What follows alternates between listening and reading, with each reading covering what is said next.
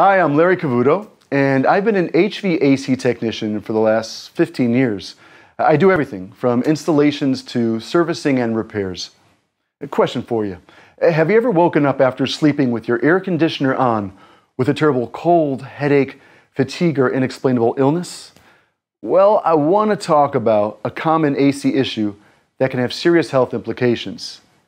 I've seen hundreds of ACs in my career, and one thing that most have in common is filthy filters.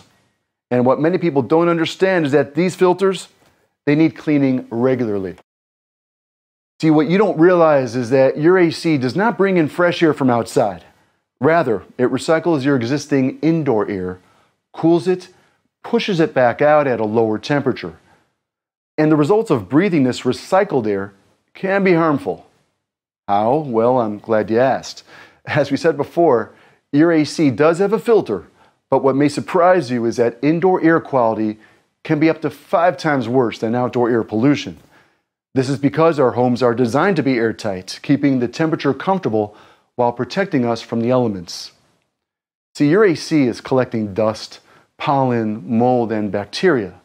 And while your AC filter stops visible pollutants, its mesh is not fine enough to stop the microscopic particles. And breathing in these pollutants can cause a range of side effects, from the common cold to allergy flare-ups and, in rare cases, serious illness. I get calls every week from customers thanking me after I cleaned out their AC for helping them with their mystery illness that even their doctor couldn't diagnose.